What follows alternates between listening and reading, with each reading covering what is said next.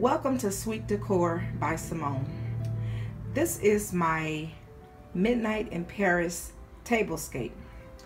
I wanted to do something with items that I already had around my house and wanted to just give a festive midnight feel with the Eiffel Towers. I have the black Eiffel Tower, and then I have the smaller gold Eiffel Towers, and then I used the black fall fir, and then I trimmed it with the rhinestone, and then I have some gold sequins that I went across, and then I just used my bling masquerade mask.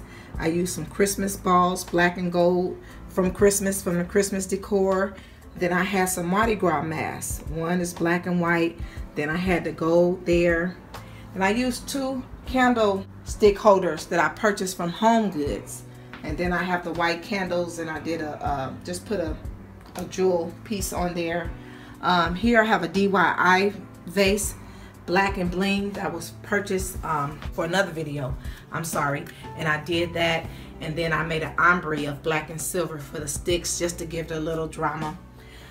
Here I have the black martini glasses, and I used the gold coasters, the clear water glass trimmed in the gold.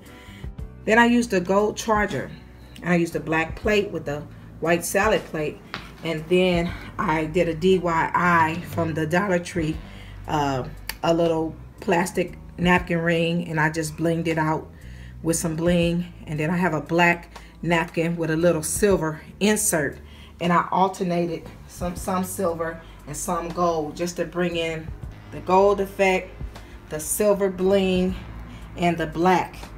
And these are candle holders, which I don't have them light up, but you could put tea candles inside.